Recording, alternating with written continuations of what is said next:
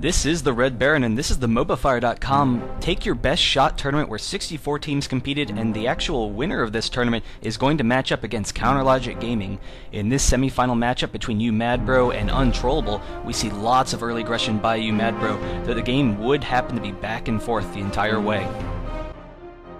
I don't think that York is going to have any trouble with these three guys. In fact, he's just chasing 1v3 and having no problem. Oh, if that binding would have hit, that would have been nasty.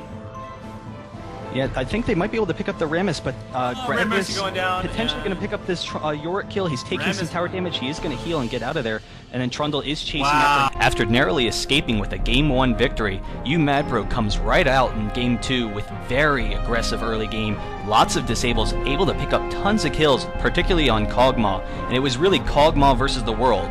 But you could see when Untrollable was able to protect their Kog'Maw, they would easily come out ahead on fights. So UMadBro had to resort to some Baron steals, some backdooring, and some really tricky gameplay in order to pick up the win in Game 2.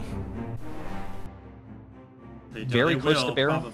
There so there's the ward. And teleport. Here comes Gallia. He's going to do his ultimate. They're going to catch a lot of people into this. And Amu's going to try to engage before he does to make it happen. But nice little ulti. Look at Arcanine, already low HP. That Kog'Maw really, really low. And Morgana goes down. Ashe actually picks off the Janna. And this is a great fight for UMadBro. Down goes Kog'Maw. And the fight is won. So they will be able to pick up this Baron. And I think the game's going to be over after this. The next semi-final matchup between Team Curse and Wish was really a battle of heroes as Curse exerted their dominance. Right off the bat, we saw Udyr with some really aggressive ganks, running a double Doran's Wriggles Tiger Udyr for some fantastic damage. After a dominant showing in Game 1, Game 2 would start off much as the previous one had, with some really aggressive Udyr ganks and that double Doran's Tiger Udyr. But the real storyline here is Nyjaki's Veigar, who went an astounding 12-0 against Team Wish. With the combination of the Event Horizon into the Dark Matter, they really had no answer for his damage and disables, and he would just storm around, setting up a fantastic grand finals between Team UMadBro and Team Curse. UMadBro having the aggressive early game, and then Curse with the dominant late game. In game number 1 of the matchup, it seemed early on that Tryndamere would snowball out of control, as Tryndamere and Nocturne were able to bait Nasus into a couple of successful ganks thanks to their fantastic damage output and disables.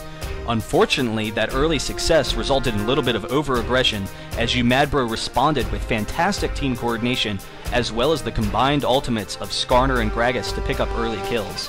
They would continue this through the mid-game, using the fantastic initiation capabilities of Gragas, as well as the single-target disable from Skarner to pick up a number of kills, though Curse would eventually respond with just great team coordination and fantastic damage to pick up game number 1.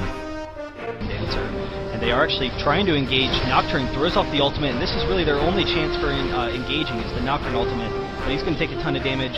And then Skarner, being chased out by Caitlyn, is going to go down. They were able to pick up Soraka and Nasus actually, and here's Nocturne very close to going down, but Caitlyn able to pick up the Kog'Maw. Nasus, just kind of running around, not able to get in the fight, and Caitlyn going to pick up this Gragas as well. Game number 2 was a completely different story, as Tryndamere came off to a very early lead, and UMadBro really had no response for their aggression.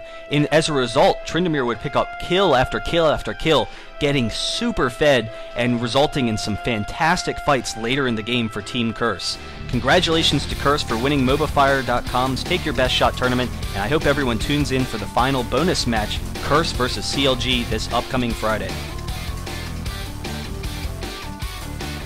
Taking it now. Going to push down a second, basically uncontested inhibitor. Zilean trying to pick up a kill onto Yorick, is able to get the kill. Morgana almost picking up a couple of kills here. Sona does have Zilean's ultimate. And then Nocturne ulting on top of Zilean. They are going to be able to pick up the kill onto Zilean, and then also nice potentially, though now comes Tryndamere. Tryndamere, with a vengeance, going to be picking up some kills. He does flash after Morgana, but Morgana flashes as well. And Tryndamere is going to be able to pick up the kill onto Morgana. Alistar actually hero mode. Yeah. Now he's going to pick up the kill on Graves as well. That's a triple kill. Quadra kill, actually. Oh, man. Once again, thanks to everyone for tuning in, and thank you to Colby Cheese and Dyrus for a fantastic job. Great fun casting alongside you, as well as a thank you to the sponsors for making this tournament possible.